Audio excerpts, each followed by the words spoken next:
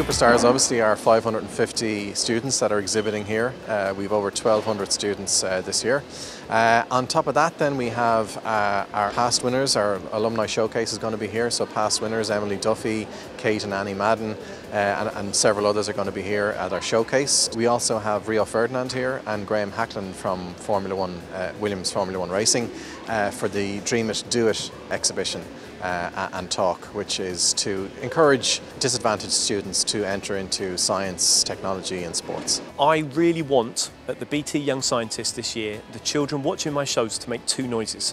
They've got to go, wow, because I know I've really caught their attention. But I also need them to go, ah, because then they've got the idea that underpins the science. And that's really why we're here. The show's called the Ultimate Science Show. There will be liquid nitrogen, huge great big plumes of liquid nitrogen. We're going to be exploding balloons filled full of hydrogen.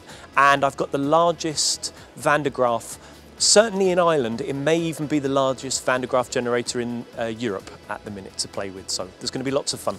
Our hope initially will be that the 53rd Young Scientist will be better than the 52nd, because that's the rules we always make. Certainly when we started, we thought, would it work? And even after a couple, would it continue to work?